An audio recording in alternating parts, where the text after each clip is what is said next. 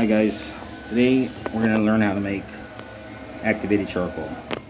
This is the baby, my first video, and let's get started. Let me set the phone down quick.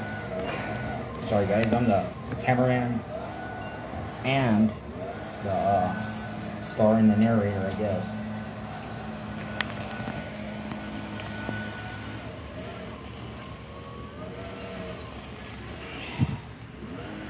So I use this for a lot of things, mostly for my water pipe, my bong.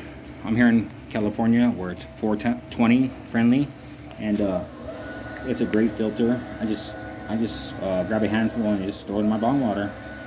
Of course, I also use like distilled water in my bong or whatever, because it's a great absorber for toxins and all that other garbage. So is charcoal, activated charcoal. It's more porous, I guess, than regular charcoal. Another difference is that activated charcoal is burned here out in an oxygen-rich environment, and regular charcoal is not. So I got creative and I used like a sink strainer. You guys see that? And some tie wire. A little stand so I can burn it, and it burns it pretty well. It's oxygen all the way around. So if you're gonna use this like to drink or whatever, because some people do use it to drink, but it's not too good, I heard, because it absorbs a lot of toxins, but it also absorbs all your vitamins too. So I mean, if you're just drink some poison, yeah, I would drink some charcoal, but other than that, I wouldn't do it.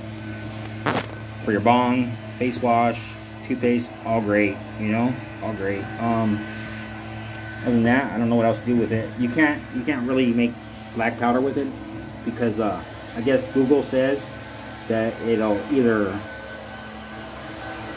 the other chemicals won't let it burn, or it gives off toxic fumes. So I don't wash it unless I'm gonna ingest it or whatever.